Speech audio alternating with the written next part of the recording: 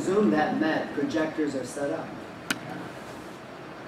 No, there's not even, no, there's nothing. I have to ask, right. So let me wait till, well, I can talk a little bit. So the general concept here is there's plausible predictions that humans will be dead in 10 years as a species.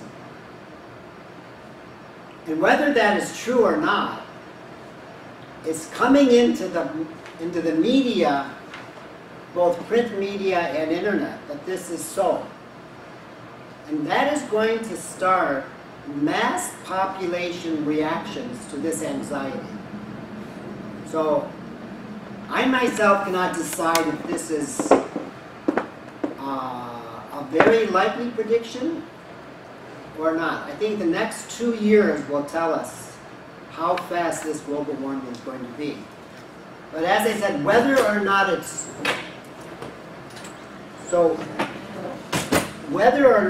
true, the fear and anxiety and the reactions to that are going to start hitting the population. So the title is Mass Population Grief Reactions as Climate Collapse Ends All Narratives. And what I meant here is, so I'm giving you the conclusions first. Our civilization and actually our persons run on narrative. So I have an idea of who Floyd Rudmin is. I know my past biography. I've got a lot of myths and lies mixed in with that narrative. I imagine how this is going into the future. I'm an academic, so I write papers that go into an archive. So even when I'm dead, I know I'm going to exist in these archives, and people can cite me 20 or 50 years from now. So in some ways, Plato and Nietzsche are not dead. We're still reading Nietzsche, so his words are alive. He's immortal. Right? And we academics a bit think like this. And then we have these family narratives. So I do genealogy, so I know my family lineage goes from the past into the future. I've got children, grandchildren that's going to go into the future. We have this. And then we have national narratives. So we have our citizenship, we know our nation's history. It's got truths and myths mixed into the history, but we have this narrative and we project it going into the future. And then we have these religious narratives, as God is dead. And he's just talking about the crisis in Western civilization as we secularized and modernized. That this narrative about God terminates for many people by the modernity events, the sciences and the rational thinking. Those are all narratives, and they're, as we come to human extinction, they're all going to end. And just that grief. So Kubler-Ross has a theory of grief reaction. So when your doctor says to you, you or your loved one has got terminal cancer or terminal illness, you're going to be dead in 2 months, right? The reactions are denial, that's not true.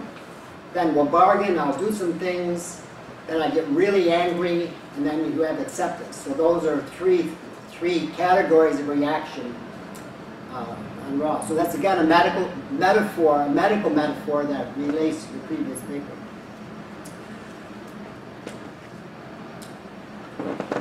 So we're still on the first summary on the first summary page.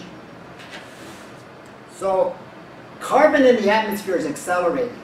One source of carbon in the atmosphere is humans burning fossil fuels, gasoline and coal and oil.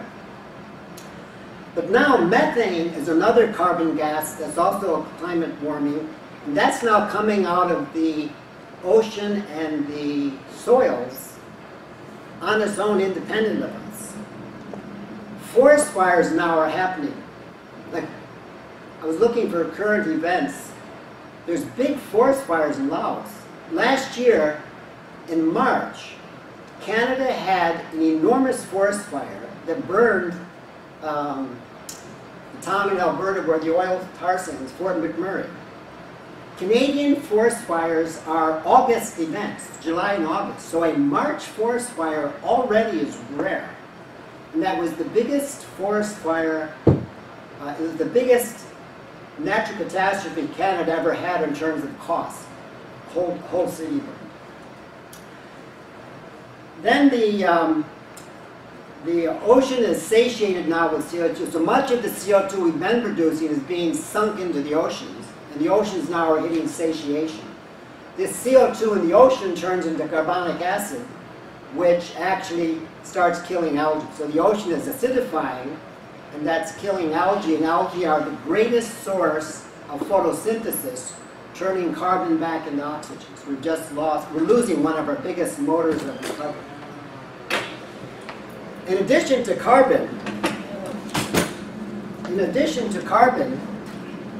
as the climate warms, it holds more water, and water also is a climate warming gas. So now we have carbon and methane and H2O up in the atmosphere warming us. And as this warms up, the Arctic is melting, so a massive surface of the planet used to be white and reflecting sunlight heat back into space. That's now melting, and the blue ocean absorbs heat. It doesn't reflect it. So we're having accelerators. Okay, go to page 1 on 2013. So what I was going to point out is that this is appearing and has been appearing in literature for a number of years. So in 2013, there's a major article in Mother Jones with the title, Thoughts on Global Heating and Human Extinction. So this author interviewed several climate scientists who said we've already passed tripwires. We're on our way to extinction, to runaway climate change. If you go to the next page in the handout, page 2. Oh, I should mention, that article had a timeline of, that was a 2013 article, made a timeline of how these predictions of climate change. So in 2007, the Intergovernmental Panel on Climate Change said, we're going to get 1 degree by the year 2100. And I and most people sort of think that's what we're talking about. 1 or 2 degrees in 100 years. And it'll change things, but it's not a catastrophe. That's, I think, most of the population's on that kind of a scale. But in 2008, a meteorological center said, no, it's going to be 2 degrees by 2100. Then in 2009, a UN environmental program said, no, it's going to be 3.5 degrees by 2100. Then later on in October, another meteorological institute prediction is, no, it's going to be 4 degrees by 2060. And then in 2009, later in that year, 2 different groups, the Global Carbon Project and the Copenhagen Diagnosis Group, said, no, it's going to be 6 or 7 degrees by 2100. Then in 2010, the United Nations, it's going to be 5 degrees by 2050. So you can see we're getting more and more heat sooner and sooner in all of these predictions. 2012, the IPA said, no, we're going to get 2 degrees by 2017. So we now are 2017, and we're not at 2 degrees, but 2017 isn't over. And the International Energy Agency said, no, 3.5 degrees by 2035. So these predictions of what's already coming is more heat faster than we originally were talking about, right? When I was looking for recent events, 2014 was the hottest year in human history. Then 2015 was the hottest year in human history. And 2016 then was the hottest year in human history. And 2017 is on course to become the hottest year in human history. We're getting 4 years in a row of the hottest years in human history. So this is, if you have a stable thing with some variation, you don't get 4 in a row going too high. Then 2014. This was in the Sydney Morning Herald, an Australian paper. Climate change could make humans extinct, warns health expert. Now these are the dean, this is the dean of the health sciences at University of Canberra. And what she's predicting here is the loss of food crops. So humans actually depend on relatively few species of food. Half of all human calories come from 3 grains. Half comes from rice, corn, and wheat. Right? These plants themselves have tolerances of what they can take in terms of heat. She's predicting that when we get to certain high temperatures, we're going to lose our grain crops, which are the source of human food. Then in 2015, where are we? Okay, this was in Science. Accelerating extinction risk from climate change. This was an interesting study where they combined 131 studies of biologists predicting how many species will die as the climate warms. And I didn't realize there's so many. 131 different studies got amalgamated. And they put a graph there of what it shows. So when you get to 3 and 4 degrees, look up across the bottom of the graph, when you get to 3 and 4 degrees above baseline, you start getting up to 30% of species being extinct. That's all species, right? When you get to 5 degrees, one study came up with 50% of all species. So humans, we are a species. The average species lives about 1 million years. That's the average of species. Humans in our present form have been around about 200,000 as a Homo sapien. So we're young as a species. Yeah, we should have another 800,000, but we're terminating ourselves early. Then 2015 also, there was an article in National Geographic. Will humans survive the 6th great extinction? Again, there's extinction in the title, National Geographic. 2016, there was an article in another science journal. Crop failure and fading food supplies, climate change's lasting impact. And this is where they mention how very few grain sources we have actually for human calories. 2016, there was an article, report by the University of New South Wales, Mass Extinction and Climate Change. It was in the science journal called The Conversation. We now are adding carbon faster than has been recorded in geological history. 10 times faster than the last great carbon extinctions. So carbon has come into the atmosphere in past geological time, mostly from volcanoes. You have a sudden eruption of a lot of volcanoes, you get a lot of carbon in the atmosphere. But this is unprecedented, the rates. We are now adding 3 parts per million per year of carbon to our atmosphere. They had a graph of methane. So this is a very interesting chart. So from ice cores, you can get records of 800,000 years of atmosphere. What's been in the atmosphere for the past 800,000 years. And the bottom code on this, so the left axis is methane, and methane is measured in parts per billion. So that's this graph right here. Historically, for 800,000 years, we were running between 500 and 750 parts per billion methane in the atmosphere. Bang, we're now at 1,800 parts per billion methane. We are more than double the long historical average of methane in the atmosphere. The carbon dioxide is measured on the other axis in parts per million. Historically, we ran around, oh, I'm sorry, I made this one. The bottom graph is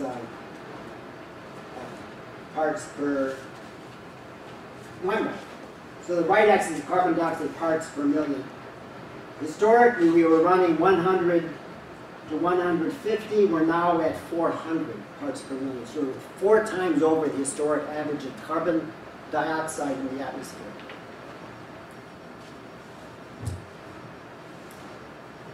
That paper also mentioned the past great extinctions.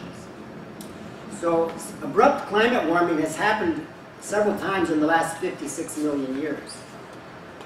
There was one that was called the Paleocene thermal maximum.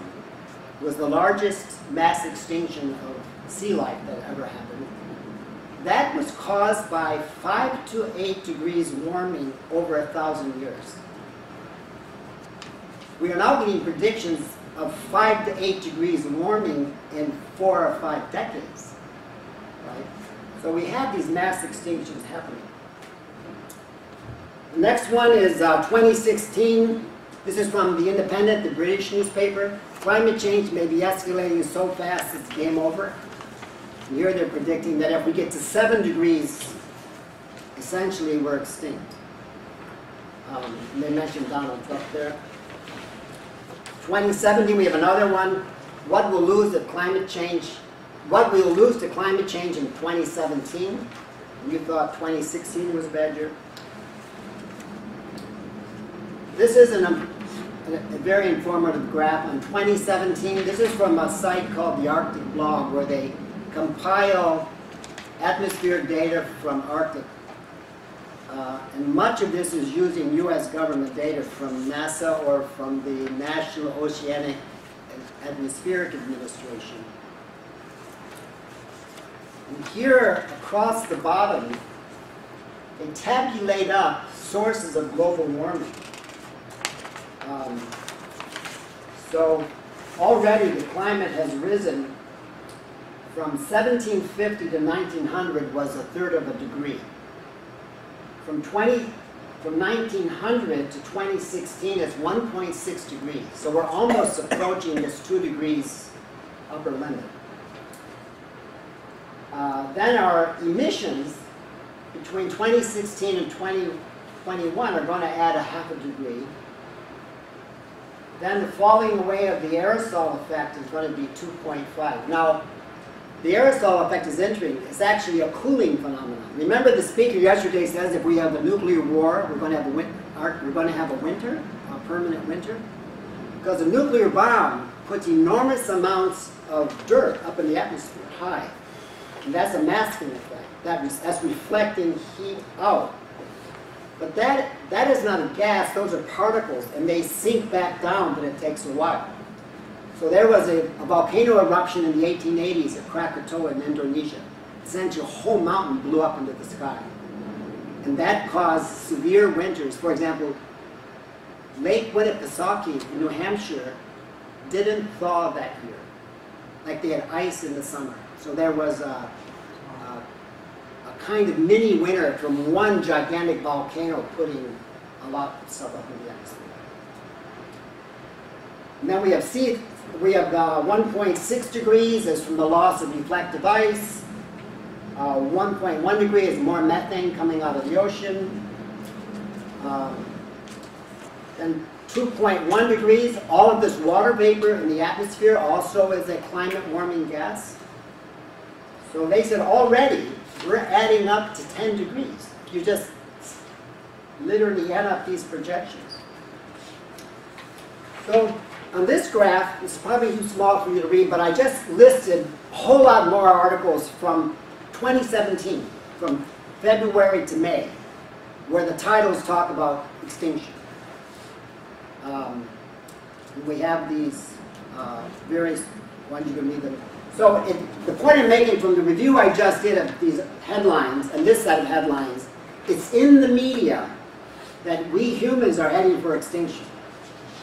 And whether that's true or not, people are going to start getting reactions to that at a mass population level.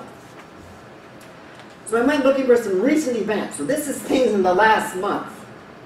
So number one, a recent warning event came up.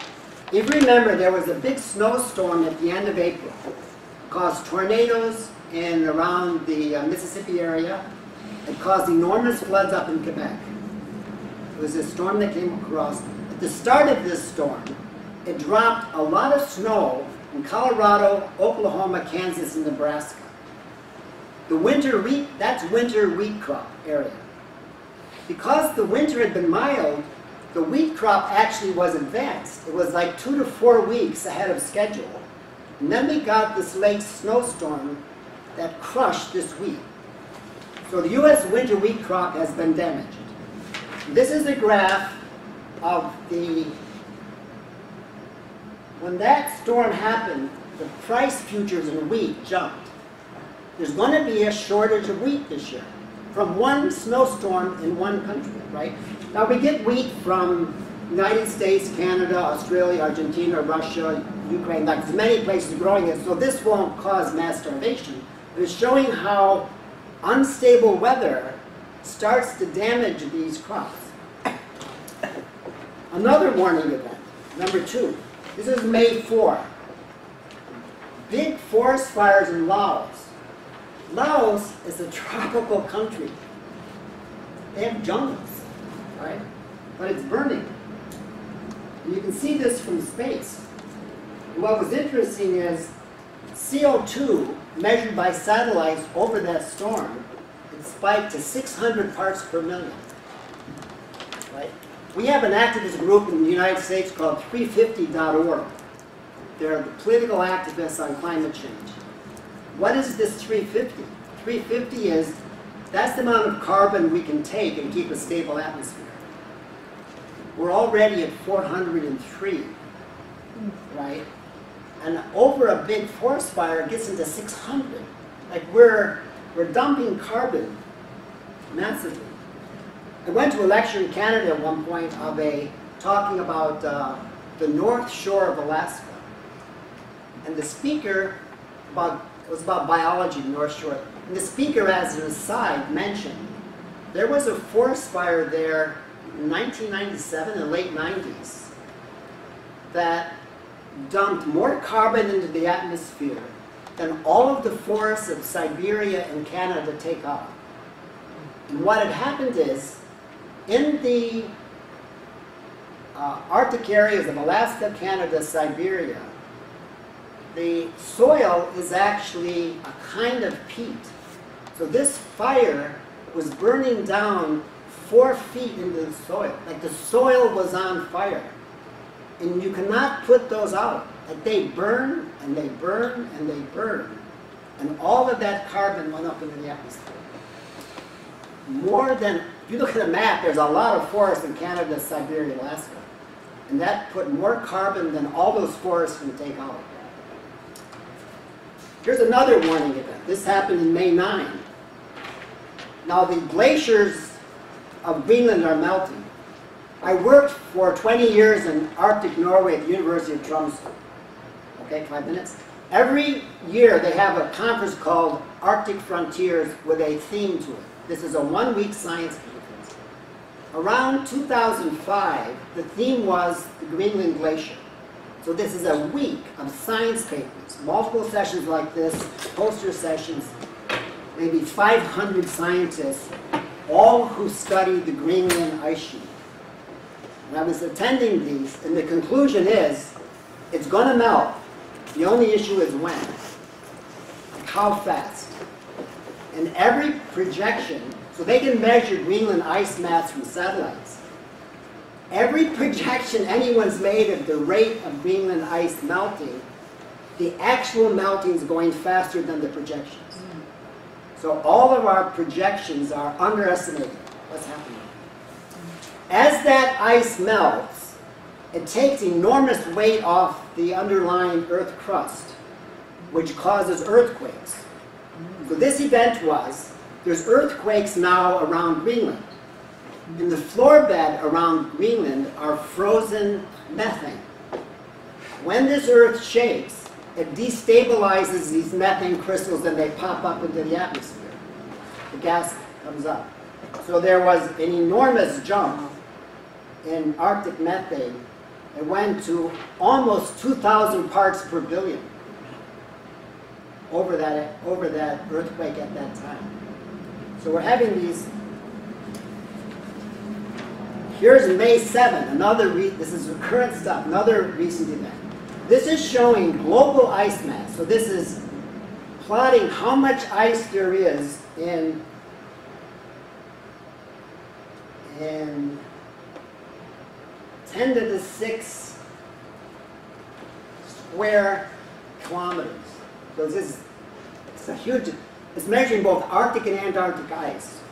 And as you can see, you have these plot lines starting in 1978, how much ice is there on the planet per month.